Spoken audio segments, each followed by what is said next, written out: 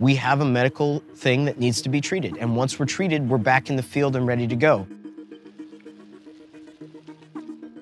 In a tweet storm last July, President Trump announced a blanket ban on transgender people serving in the military.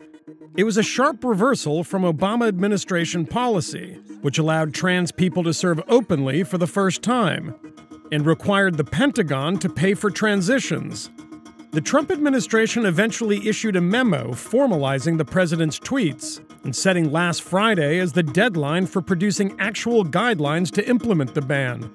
Those guidelines are now public, and they're anything but coherent policy.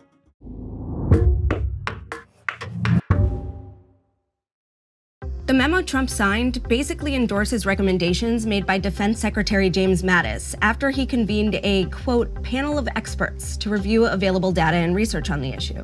Mattis wrote in his recommendation that there are, quote, substantial risks to letting some transgender people serve in the military.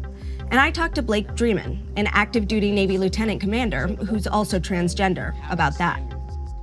We're already here. We're already doing the job. We're already deployed. We're already writing contracts, being in the infantry, out in the field, doing our jobs every single day with no demonstrable impact on any sort of readiness or unit cohesion. We have a medical thing that needs to be treated. And once we're treated, we're back in the field and ready to go. Mattis signed off on a handful of policy changes, most of which hinge on a diagnosis of gender dysphoria, a conflict between your physical gender and the gender you identify as. The policy carves out an exemption for a small group of people who happen to get in at the right time.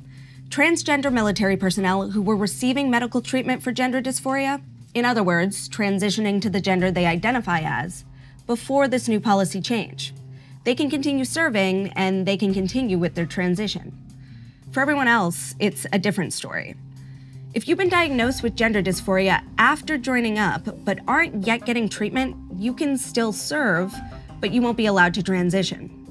If you were diagnosed with gender dysphoria before trying to enlist, you're banned, unless you've been, quote, stable in the sex you were born as for 3 years.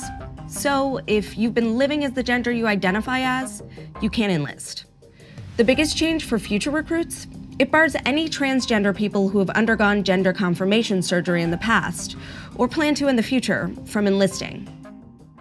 But this policy isn't going into effect anytime soon, because it was already blocked in the courts after a handful of LGBTQ rights organizations challenged the proposal following Trump's tweets. But Blake told me that doesn't mean transgender people currently serving aren't feeling the effects of this administration's 180.